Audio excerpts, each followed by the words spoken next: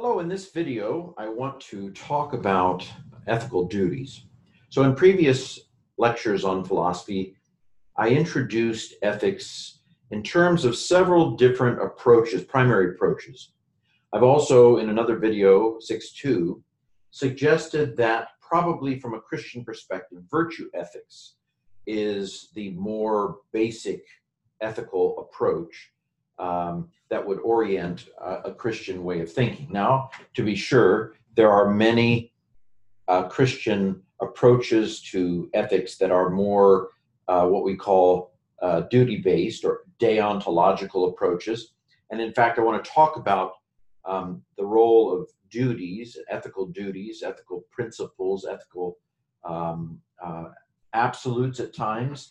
It's been formulated how these sorts of approaches to ethics might fit within a particular Christian perspective. I would say that there have been many cultural expressions of Christian ethics that have taken a primarily duty-based approach.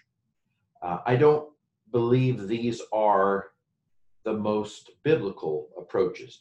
Again, what I'm saying, I hope, will become clear as we continue to look at ethical duties from a Christian perspective.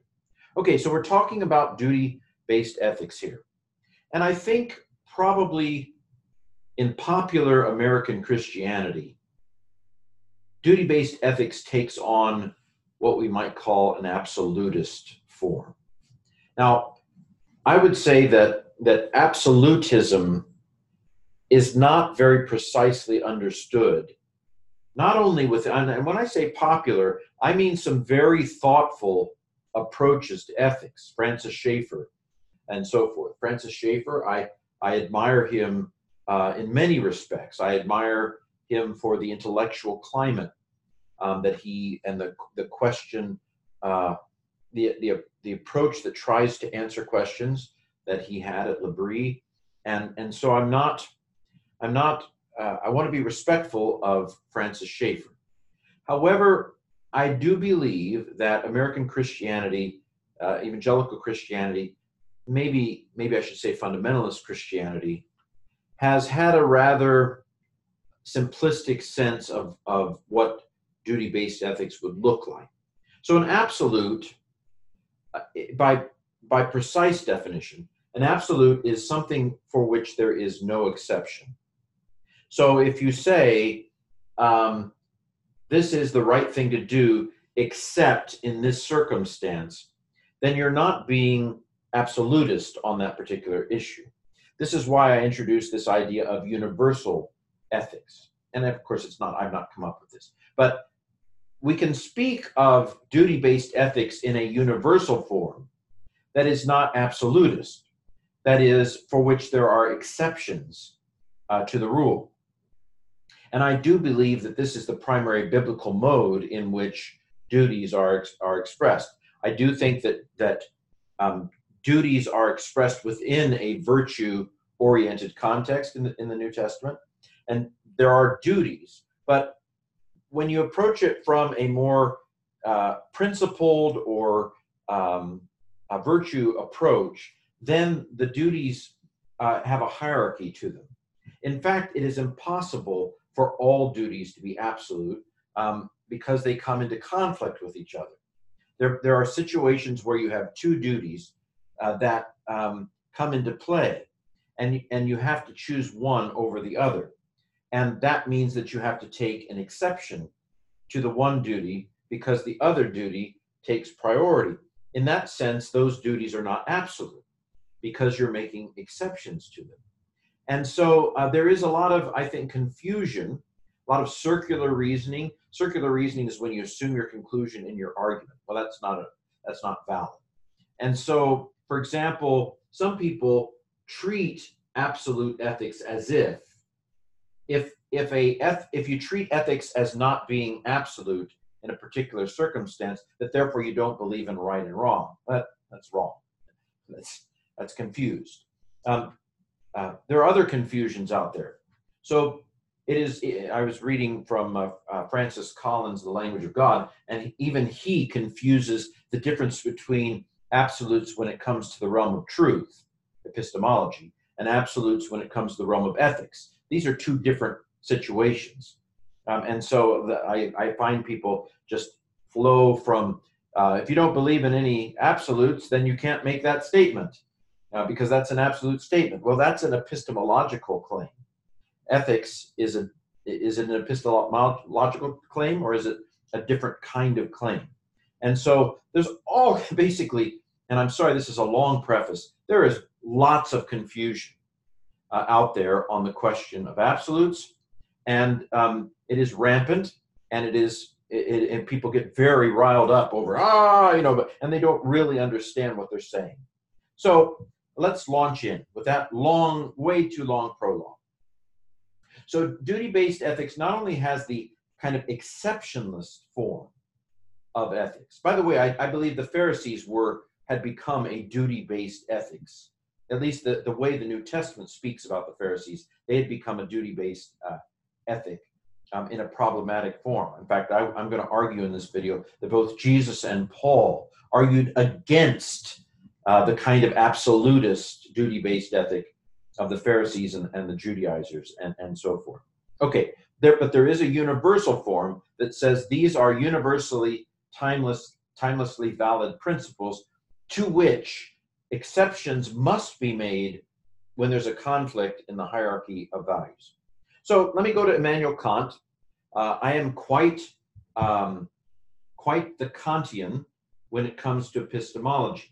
See other videos in this series. However, I think in terms of ethics, Kant was an idiot. I'm going to be frank. The categorical imperative is a complete failure. He tried to express it several different ways. Eventually he said, it's really the golden rule. No, it's not the golden rule. So he would say, act only on that maxim, through which you can at the same time will that it should be a universal law. What he's basically saying is, if something is right, then it is always the right course of action in every circumstance with no exceptions. Well, that's a bit of there's an assumption here. It's an unproved assumption that because, for example, it might be right for me to intervene in a certain circumstance in a particular occasion, but not appropriate for me to intervene in another occasion. And it's the context of what's going on. I don't know. I'm trying to think of something. Let's say that somebody is trying to learn how to walk as a baby. Well, that's a bad example. But I mean, there are times where it's best to let somebody experience failure or let somebody experience a circumstance, not to rush in like a math problem, or let's talk about pain. In general, I wish to help people avoid pain, but getting the pain of an inoculation can be a good thing because it leads to a greater good. What I'm saying is, so while in some circumstances it might be good for me to help someone avoid pain, in other circumstances it would not be right for me to help someone avoid pain. Well, the way Kant formulates his categorical imperative, if something is right in one circumstance, then it must be right in all circumstances, and that's basically ludicrous. Sorry, Kant, you're just an idiot when it comes to this. The categorical imperative basically is dead on arrival. It has honorable mention. You can go home now, Kant. I like your epistemology, but this simply fails repeatedly. I think Robert Wolff, in his book discussing it, he says, it's good to flush the toilet. Well, therefore, is it always good to flush the toilet? Should everybody flush the toilet at the same instance? He says, if everybody would flush the toilet at the same instance, though, then the entire water system of the world would fail, and therefore it must be universally wrong for everybody to flush the toilet at the same. I mean, basically, Kant tried to make it into, if it's right in one circumstance, it's always right, or if it's wrong in one circumstance, it's always wrong. And the fact of the matter is that the meaning of actions is contextual. That's the bottom line here. And so to focus on the act apart from the context is a non-starter. Okay, I'm sorry, that may not have been clear. Let me keep going. There is a scope to right and wrong action. Moral absolute. So let me go through the various options. The first option is the Kantian option, moral absolutism. This is the claim that there are some moral norms and principles that are both universal and exceptionless. Now, I do believe in moral absolutes.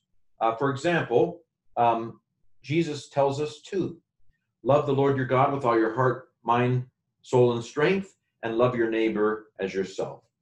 There is no circumstance where that it would be appropriate to make an exception to that rule. Those are the mother of all moral absolutes. They are biblically through and through. Those apply in every context, in every situation. There is never a situation where it would be appropriate to make an exception to the love of God with all your heart, soul, mind, and strength. And there would never be an exception to the rule of loving your neighbors yourself. And these two rules do not conflict with each other. That is to say, there is never a circumstance where love of God would require you to make an exception to love of neighbor. They go hand in hand. They are of a piece. Now, are there other moral norms to which there are no exceptions? Well, this is a good question. But, in a philosophy context, you can almost always come up with some ridiculous circumstance in which it would be appropriate to make an exception. If you think of murder, would it ever be appropriate to murder an innocent person? Well, I suppose, what do you mean by murder?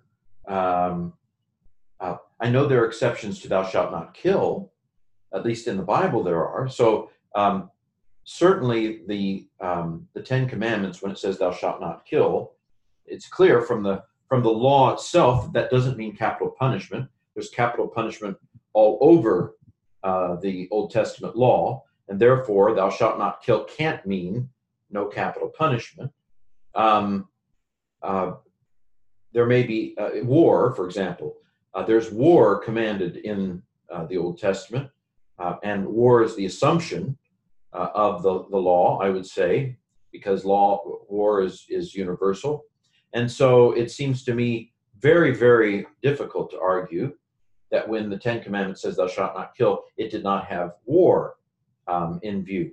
And so what we see, it probably did not have self-defense in view. In other words, if it's you or someone else who's trying to kill you or your family or whatever, it's doubtful to me that the commandment meant thou shalt not kill in that instance. So thou shalt not kill is not an absolute in the Ten Commandments. It is probably more of a universal. That is a principle that has a universal objective validity, but may not always be exceptionless. Now, murder, thou shalt not murder, is a much better candidate for an absolute principle. We can get into thought experiments even here, though. So, for example, what about Hiroshima or Nagasaki or Dresden? There were countless Germans in Dresden or Japanese in Hiroshima, who were killed, who basically were minding their own business. Children, babies, newborns. There were newborns in Nagasaki who died in the nuclear explosion. Was that murder? It gets difficult. I'm willing to say that murder is an absolute wrong. I'm willing to say that. I think we might be able to argue that. But you see what I'm saying? It gets a little bit more complicated the further that we get into it. And of course, Kant is going to be doing all kinds of mental gymnastics in the corner on thou shalt not kill in the manner that I've just talked about, if he's consistent.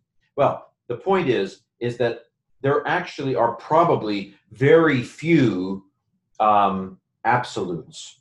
Thou shalt not commit adultery seems to me to be a ethical rule to which there is no exception, and so forth. But you see what I'm getting at here, that really, while we talk a lot in pop Christianity, we talk a lot about absolutes, but really most ethics fit within the category of universal rights and wrongs with exceptions. This is actually where I would say the Bible is. by and large. That the reason why we focus on absolute so much is a cultural thing that we don't even know we're part of the winds of culture. And so if we understand the Bible in context, I would argue it falls much more under the number 2 category than it falls under the number 1 category. Ethical relativism. Of course, again, in common pop discussion, the 2 choices that you're often given are absolutism or relativism. But as it turns out, these are not the only 2 options. And in fact, ethical relativism is usually defined as moral nihilism. And it's not moral nihilism. Moral nihilism is my number 5. Ethical relativism is the idea that there are no universally valid moral principles, that all moral principles are valid relative to culture or individual choice. Well, of course, at its most fundamental, Christianity is not this. Christianity believes in fundamental universal rights and wrongs, like the value of life, for example. And so this is not what Christianity is not fundamentally relativistic. That's true. However, there are many issues that are relativistic, even from a Christian perspective, even from a biblical perspective. And we're going to talk about those in a moment. Let me just give you a teaser. Convictions. If somebody has a conviction about something, that means that they believe God doesn't want them or to do something or wants them to do something. Now, that God doesn't require or forbid other people. Well, by definition, that's an example of a relativism. It's not a fundamental relativism because, love your neighbors yourself is an absolute, but it is a individual item of relativism. And so anybody who's ever had a conviction, so I have a relative who believes that God does not want her to cut her hair at all. So that is a conviction that the Lord has given her. Is it a conviction that the Lord has given other women? No, it isn't. And so that's an example of a relativism, a conviction that this person has that other Christians don't have. So you can see it's more complex than the Francis Schaeffers of the world would like to portray it. There are gradations if we want to be more precise in our language of these things. Cultural relativism, therefore, asks, are there things that would be right or wrong on a cultural level in one culture that aren't wrong in another? Well, I think we can find examples of this, perhaps. So I suspect there may be places where Arab Christians, let's say Arab women who are Christians, may feel like they should cover their head or cover their legs when there may be certain clothing standards that an Arab Christian woman would believe the Lord requires of women in that culture that the Lord doesn't seem to require of women in, say, American Christianity. That would be an example of a kind of cultural relativism. And I've already mentioned individual relativism. This is where I believe this is right or wrong for me, but it may be different for you. Again, this is not the whole of Christian ethics because there are rights and wrongs, right? Thou shalt not kill. Thou shalt not murder. There are universal rights and wrongs for Christians, but not all rights and wrongs are universal or absolute for Christians. And we can see that this from the Bible. The Nazarite, as I'll say again, Nazarites were a small group of Israelites who could not cut their hair, who could not drink alcohol, and so forth. Not all Israelites. It was a group, an individual Israelite who became a Nazarite. And that is an example of a kind of relativism within the Old Testament ethics. Okay, by the way, let me give you an example of a biblical universal right and wrong that is not absolute. Romans 13 says to obey those who are in authority over you, right?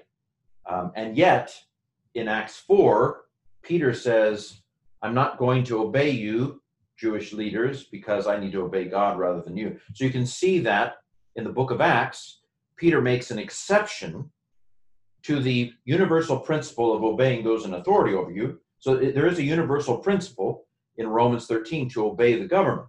However, to pay your taxes, for example. However, there are exceptions to be made. And so the principle of obeying those in authority over you is not an absolute principle. It is a universal principle. See how this works? So again, I sometimes beat my head up against the wall with the kind of the simplicity, not simplicity, but the kind of simplistic nature of arguments that are made in this realm. They don't hold up, unfortunately. Even the barest of scrutiny, some of the rhetoric that happens in pop Christian circles, it just evaporates with the smallest of examination. So we can do better. There is also moral skepticism, which is basically maybe there's good, maybe there isn't. I don't know. This is not a fundamentally. Most Christian ethics is not going to be, of this sort. Although there may be issues where, in seasons of time, we aren't quite sure what the Lord would require of the church. New issues arise, and the church has to wrestle through with it. That's not to say that they won't eventually come to some kind of a conclusion. Sometimes groups go their separate way. This group forms this conclusion, that group forms another. Let's say that the EEG of let's say a person is they're not able to breathe for 15 minutes, but they are revived. Their body works, but they're unconscious, and their brain scan is flat. And so that is that current technology says there is no brain activity whatsoever. Well, is that person still alive, or is that person really dead? These are things where I personally think that we will form conclusions on that sort of question. But it is difficult to know, who is right and who is wrong on that particular question. At least it's a matter of conversation, certainly, in the church. Moral nihilism is, of course, the Nietzsche, the Machiavelli, that basically the moral nihilists would say there's no valid moral principles at all. Nietzsche would say we make them up, or that is, supermen make up what morality is and then convince others. Again, this is not a fundamentally Christian perspective, although there are issues where we don't believe there is an ethical right or wrong. Which kind of dessert should I get? Which kind of ice cream? Okay, I'm going up for ice cream after lunch. Am I going to have the strawberry, or am I going to have the chocolate? There is probably no fundamental moral perspective on that particular thing. And so there are issues where there is no moral claim.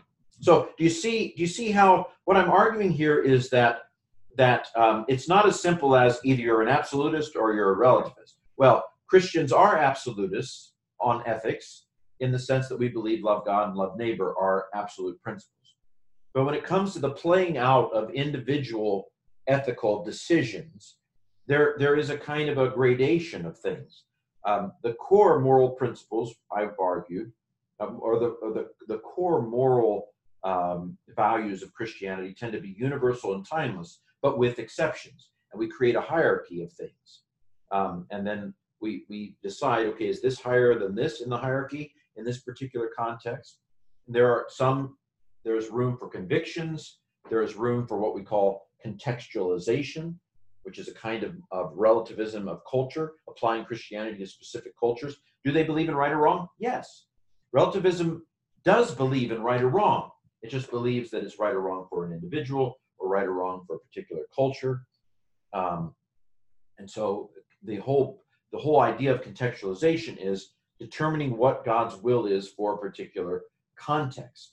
And of course, we've had opposition to that sort of things. There have been those who have opposed the idea of contextualization in missions and so forth. I believe that is a fundamentally problematic opposition. That is, to oppose contextualization in missions is to potentially do harm in the name of Christ. Those who don't believe in contextualization have no business being involved in Christian missions at all, because they don't understand how the world works. But these things have been fought in the past, and having a more profound understanding of the categories is very important, I think, lest we become an offense to the gospel, a stumbling block to others coming to Christ. Well, I've got some examples here that are somewhat fun. So, for example, Plato was an absolutist. Plato believed that if something was right, then it was always right, no matter what the circumstance. He has a famous story in the Republic, sometimes called the myth of Gyges' ring, in which a man is able to become invisible. And so Plato poses the question, now that he can get away with anything, should he do whatever he wants? And of course, I agree with Plato on his conclusion. Plato's conclusion is, no, he should still do what is right, even though he can get away with it. So I agree with Plato on his conclusion in that particular story. The Stoics were absolutists. Let justice be done, though the heavens fall. In other words, it's better for the whole universe to blow up than for us to violate a moral principle. That, again, this would be the spirit of somebody who's a pacifist, for example, who says it is always wrong to murder. So even though you're going to rape my family, or and so forth, I must do what is right and not fight you, not harm you. That would be a kind of Stoic absolutism in a pacifist context. Kant's categorical imperative, I've already mentioned. Okay, so those are some examples of absolutists in philosophy. Kant, of course, living around 1800. Here are some examples of those who've looked at the idea of right and wrong being universal, but with there being exceptions, where we prioritize our values. I would say that Jesus and Paul fall into this category. Now, on some things, I say on some things because both Jesus and Paul viewed the love of God and the love of neighbor as absolutes to which there is no exception. But clearly, Jesus made exceptions to rules. He gets in trouble for it. Jesus gets in trouble for letting his disciples pluck grain on the Sabbath. And his opponents say, hey, it's the Sabbath. This is wrong. And Jesus is basically like, I'm more important than the Sabbath. The Sabbath was made for humanity, not humanity for the Sabbath. Sabbath was not made as a rule to break humanity with. It is meant for the benefit of humanity. Jesus clearly made exceptions to many things, and it got him into trouble. In fact, one of the main reasons that people got upset with Jesus was because he did not treat the rules as absolutes, but he treated them as having exceptions. Same thing with Paul. To the Jews, I became like the Jews. To those who aren't Jews, I became like those who aren't Jews, which is clearly contextualization. Paul is contextualizing the gospel. He is playing it out one way, and so when he's at Antioch, and the stricter, the more absolutist Jews say, well, we've got to nail down where this food has come from. We've got to nail down how this food has been prepared, and we've got to nail down where these Gentiles have been, because we can't eat together unless we figure that out. And Paul's basically like, the unity of the church takes precedence over this clean and unclean stuff. And so we need to eat together and make an exception to whatever purity rules you might believe in for the sake of the unity of the body of Christ. Cultural relativism. Well, there are lots of examples of how different cultures have had different views. Now, I've put Inuit here, but what I mean are basically indigenous peoples of Alaska. I'm not sure whether Inuit applies. There's been a lot of conversation recently about what to call various indigenous peoples in Canada and Alaska. So Inuit may not be the right term. We used to refer to them as Eskimos, but that's not the way they refer to themselves. But for a time, in previous times of scarcity, it was considered appropriate to let the elderly die within that community, indigenous community, by starvation. There's a famous story about a grandfather that says to his son, son, let's go hunting. And the son realizes that his father is basically saying, I'm a burden to the family. There aren't enough resources. It's time for me to go out and not come back. And so the father and the son go out hunting, and the son only returns back. This was considered the virtuous thing to do in an indigenous culture for a long time. Thankfully, we now live in a world where that doesn't have to happen. Maybe it never did. I mean, that's the debate, right? But certainly that culture considered it appropriate. There's a fun story in Herodotus's histories where the Greeks and basically the Persian king gets the Greeks and another people called the Calations and asks them how they bury what they do with their parents when they die. And the Greeks talk about how they burn them on a funeral pyre, and the Calations just think that that's abhorrent. How could you do that? What, you immoral people. So the Persians ask the Calations, well, what do you do with your dead? Why, we eat them, of course. That way we have them with us forever, you know. And they are completely, that's the right thing to do. Of course you eat your dead relatives. It'd be wrong, you know. Anyway, I'm not saying that some of these aren't wrong, but I am saying that if we'd have been born a Calatian, we would have thought that that was the moral thing to do. This is the problem, of course, is that, and Herodotus ends that story by saying that custom is king over all, meaning that what we think right or wrong is largely depends on where we were born. This is, of course, one of the philosophical questions about Christianity. Christianity makes universal claims. And yet I know that if I'd have been born in a different part of the world, in a different place, would I be a Christian? I hope I would be, but these are the questions that are challenges sometimes how to figure out. The Greeks cremated their dead, as I said, on a funeral pyre, as we've seen in many a movie lately. In Egypt, ancient Egypt, the household was buried with the husband, including his wife, alive. You know, so sometimes it's good not to be born in a certain economic status, because this probably didn't. I don't know if this happened on the poor level, but certainly if you were rich, then your wife would be buried with you if you were a man in ancient Egypt. I mean, he's going to be lonely in the afterlife, right? Family needs to go with him. Practice not done today. The practice of sati has been outlawed now for a long time in India. But the widow of someone who died, similar to Egypt, was burned to death on the funeral pyre. What a horrible way to go! The wife being, you know, forced to die with the husband. Horrible from my perspective. And of course, these examples of cultural relativism, I don't ultimately believe that right or wrong is or should be completely relativistic. I think contextualization is necessary, but my Christian values kick in, you know, on some of these things, certainly. Of course, that's a whole question. When do they kick in? But you know, I believe that the base camp of Christian ethics is universal rights and wrongs. And I would not, for example, I support the illegality of burning a widow on her funeral pyre or burying a wife alive with her husband. Those things, I think we can argue, are universally inappropriate, indeed wrong. But it is an example of the relativism that exists. A famous book was written on the mountain people, the Ik people, who seem to have no sense of duty toward their children or their parents or anything. Some would argue that this was just a sick culture, that some cultures are sick. Polygamy is acceptable in Muslim societies.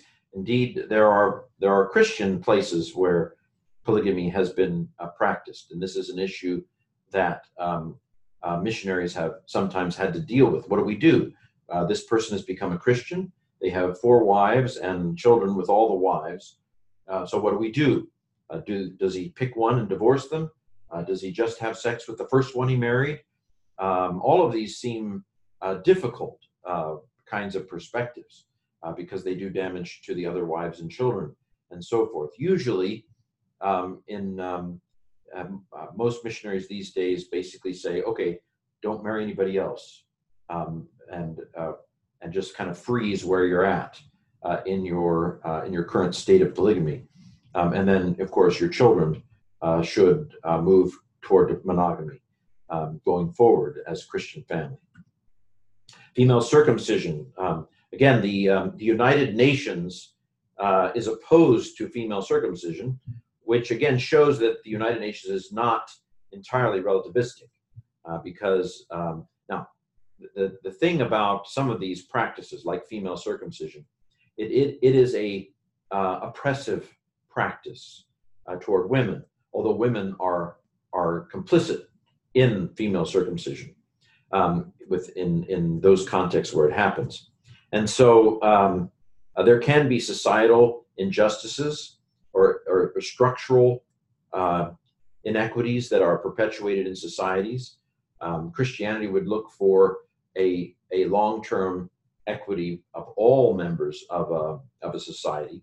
Female circumcision perpetuates a inequity, I would argue, among the culture, even though women are strong supporters of it or have been in the past in various places.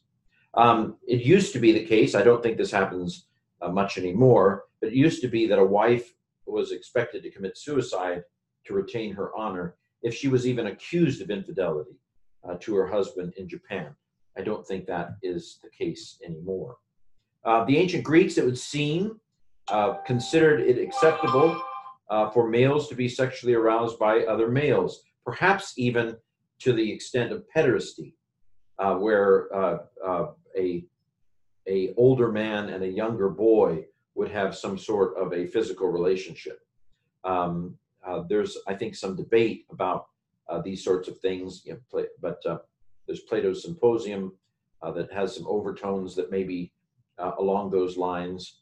But certainly Western culture today considers this sort of adult-boy relationship to be deeply wrong. But there's at least some evidence that it was not considered wrong in ancient Greece. The Spartans and the Dobu in Africa, Spartans in ancient Greece, thought that stealing was good training, kind of encouraged their young to steal from other people because it's good practice.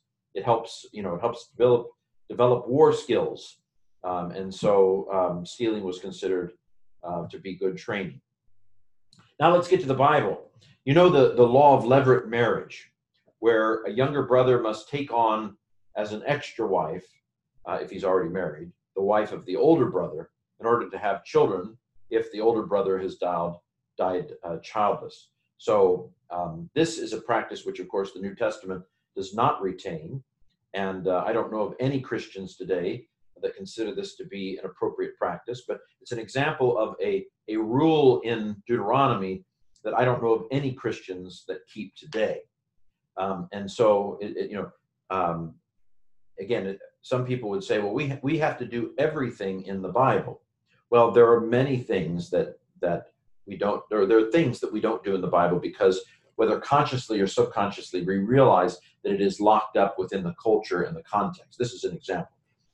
Greet the brothers with a holy kiss is another one that I don't see practiced much in these days. And so we recognize that a lot of those specific practices had much to do with the culture. They were relative to, they're based upon important principles, but that played themselves out in specific precepts in particular places, in particular ways in the Bible time that maybe don't apply to different contexts and so forth. In my New Testament survey book, I mentioned that doing what they did isn't doing what they did if it doesn't have the same meaning. There are a lot of things that are traditions within even Judaism today that don't do what they did. So, for example, Jews today do not have dairy and meat in the same plate or the same restaurant, even. And so this is because of the scripture that says, don't boil a baby goat in the mother's milk. But I guarantee you that the way that rule is practiced in Israel today has nothing to do with the original significance of that rule. And so even though they may be kind of doing what they did, they're not doing what they did. They're not actually keeping that command by that. Or not being able to press an elevator button because it causes a spark that lights a fire. And in Numbers, a guy gets put to death, stoned to death, for lighting a fire, gathering sticks to light a fire on the Sabbath. And so therefore, you're not supposed to press an elevator button in Israel because you're lighting a fire. Well, pressing a button simply is not doing whatever the commandment was. And so these are examples of relativisms within the Bible, or to use a more acceptable word, contextualization, realizing the contextualization of the original biblical command. And we can get a little controversial and talk about the Sabbath, because of course Paul says one person considers one day more important than the others, another treats them all the same as the Lord's, that each do according to their own conscience, in so many words. Paul says, don't let anybody judge you. He's talking to Gentiles in Colossians 2. Don't let anybody judge you by whether you keep a Sabbath. And so Paul treats the Sabbath legislation of the Old Testament as relative to Israel and not applicable to Gentiles. He considers it a matter of individual conscience, of individual relativism, if you would. That's how Paul treats it. What about early Christianity? Is it shameful for a woman to pray without wearing a veil? 1 Corinthians 11. Well, most Christian women do not consider this instruction to be timelessly universal. There are people who wear prayer bonnets. There are others who interpret it by having a bun. But this would be an example of where, whether we've thought about it or not, we implicitly treat this instruction as relative to Corinthian and ancient Greek culture, and not timeless or universal in its applicability. Not that there aren't principles that we can abstract from this and consider to be timeless and universal. It's just that the concrete manifestation of it is not considered to be timeless or universal by just implicitly. If you go to a worship service, I was in a worship service today. It's Sunday as I make this video in Houghton, New York, and I can tell you that I did not see a single bun or bonnet or veil in that worship service, and therefore implicitly, every woman in that sanctuary was treating this instruction as in 1 Corinthians 11 as relative to the context in which Paul first wrote it. So individual relativisms, again, I've talked about Nazarites who don't drink wine, don't cut their hair. This is not something for all Israel, but it was something that specific individuals within Israel believed that God wanted them to do. We call these convictions. Well, moral nihilism. Again, I would say that we're not going to call ourselves nihilists as Christians. This is just not fundamentally at all what Christians are. But I can give you some examples of moral nihilists. The idea that power makes right and wrong. If I can get away with something, then it's right, or it's certainly not wrong if I get away with it. This idea that might makes right, that we might link to, for example, Machiavelli, who wrote The Prince, although there is some debate about whether he really meant it. But this idea that might makes right, or that power makes right, is certainly in the water of the world, and certainly in the water of history. History is told by the winners. That sort of that idea that if I can do it, then who's to say it's wrong? That's a nihilistic sense of ethics. Dostoevsky believed in God, of course, but Dostoevsky said, if there is no God, then everything is permissible. He paints a picture in which, if there were no God, there would be no real timeless or permanent or there would be no real objective basis on which to say that something was right or wrong if you could get away with it. You could only argue that some things have certain benefits. Dostoevsky, of course, believed in God. And of course, there are moral philosophers who would disagree with Dostoevsky.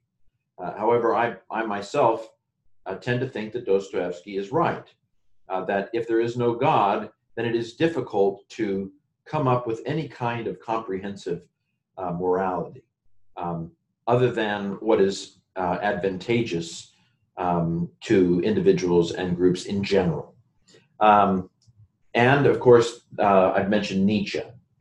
Nietzsche basically believed that there are these Übermenschen, these supermen or women, who basically realize that there is no right and wrong fundamentally, but they invent it, and they convince others that that's right and wrong. And the Superman is the person who can invent a morality for others without being bound to morality, him or herself.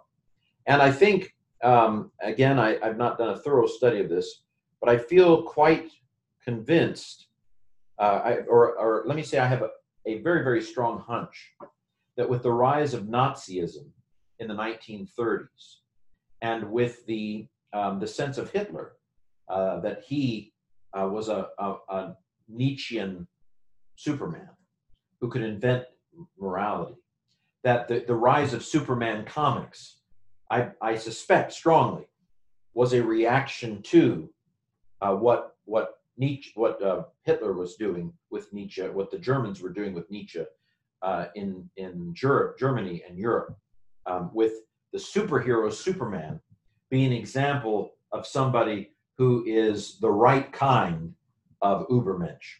Well, this has been a little bit of a run through ethical duties from a Christian perspective. Also assuming the previous video, which suggests that a more virtue-based approach is more fundamentally Christian in terms of the New Testament and Jesus and Paul. However, ethical duties are part of virtue, right? They're not the primary, but they fit into it.